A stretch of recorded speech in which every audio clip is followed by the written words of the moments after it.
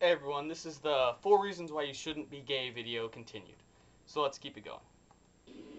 A longing, a passion, and desire for contrary feeling. Some people say they were born gay. That doesn't make sense. Why would you have a desire for something that you don't want? What you're saying is completely contradicting itself.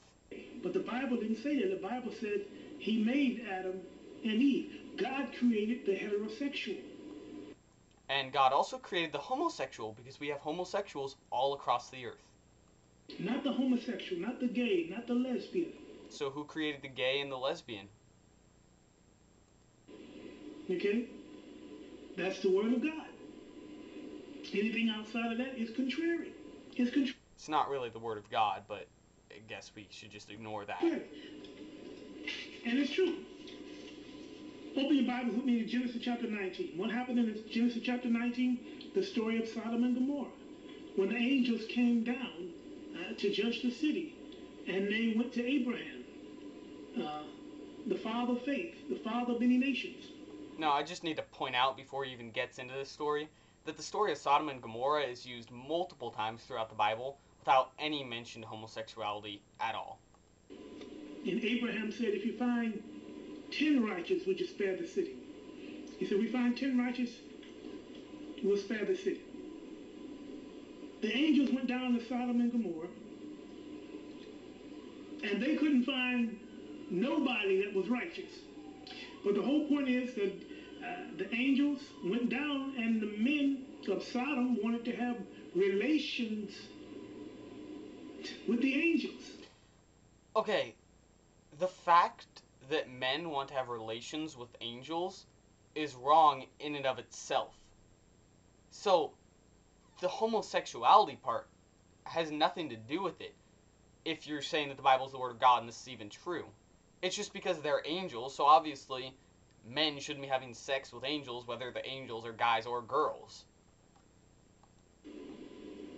You see how contrary that is? Because not because of love, but because of lust. Lust, longing, passion, desire, lust, lasciviousness. Let's even just admit that maybe that was lust in that case. Does that mean that every gay person every man that's gay wants another man out of lust? You're applying one specific incident to everything and to all homosexuals. So what the angels do? They blinded everybody in the city, took out Lot and his daughters and his wife. And even Lot, he offered his daughters to the men of Sodom, but they didn't want them.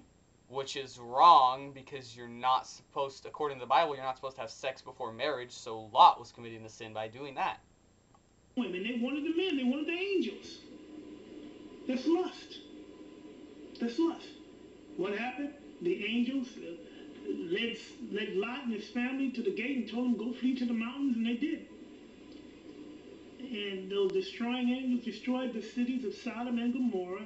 Which is genocide, which would also be considered a sin if a human did it, so why wouldn't it be a sin if God did it? And Zeboim and Admah. There were 4 cities, and the plain, not 2. 4 cities in the plain were destroyed. Why? Because of all kind of sexual immorality.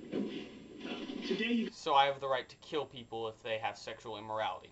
It's good to know. Got transsexuals, transgender, transvestite.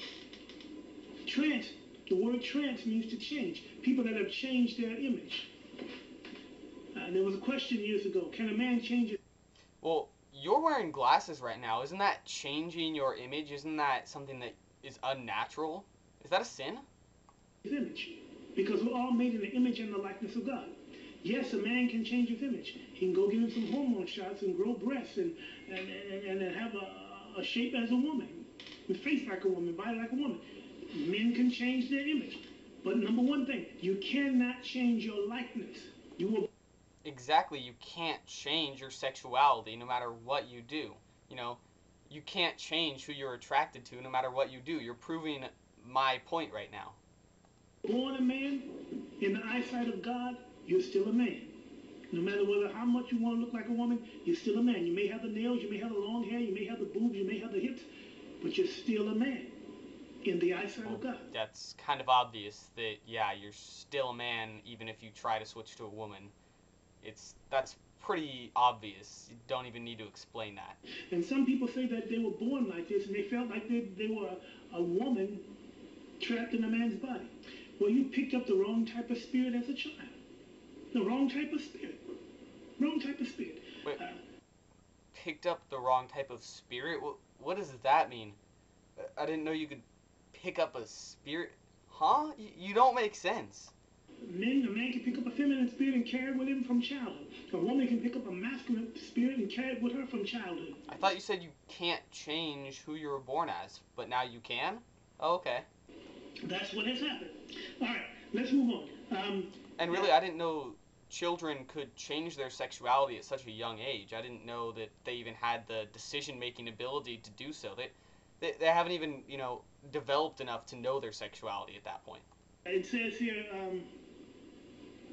Leviticus 18:22 says that thou shalt not lie with womankind as you do with mankind. Thou shalt not lie with mankind as you do with womankind. All right. Well, the fact is you can't have sex with a man the same way you would have with a woman. It's not possible, but I guess we'll ignore that. And, yeah, maybe the Bible says that, but does that mean that the Bible is the Word of God? You failed to even prove in your video that the Bible is the Word of God and that we should obey everything that the Bible says. And I'll have to continue this in a third video, so stay tuned for that.